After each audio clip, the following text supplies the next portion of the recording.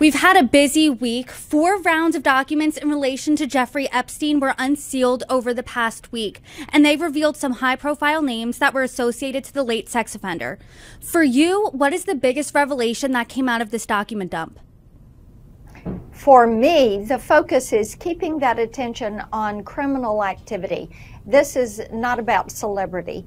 This is about what has happened with these victims and survivors.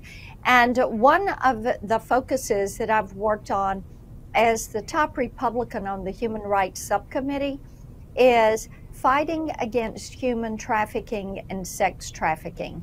What we know is that Jeffrey Epstein built a global sex trafficking network. What we do not know is who all was affiliated or associated with him in this network. And we have, over the last few years, watched as human trafficking and sex trafficking has become a $150 billion a year business.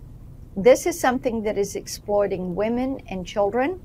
We need to break apart these rings, these sex trafficking and human trafficking rings.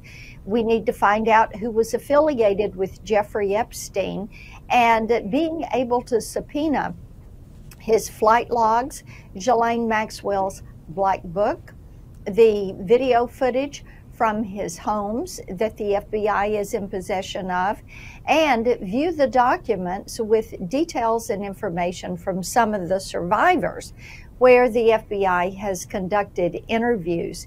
This will give us more information that we can work from to begin to break apart these rings.